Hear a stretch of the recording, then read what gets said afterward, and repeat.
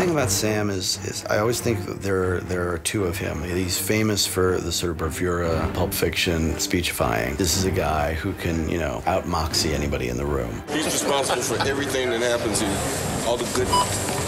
Everything else is my fault. But of course, I'm also very much in love with the great well of sadness that he brings. He doesn't oversell when he goes to that place. He's still being Nick Fury, but he's opening up in a way that you don't necessarily expect. Samuel L. Jackson is a cinematic icon. His voice is familiar to pretty much everyone who's ever watched a movie in the world. Standing there next to him, I just fell apart.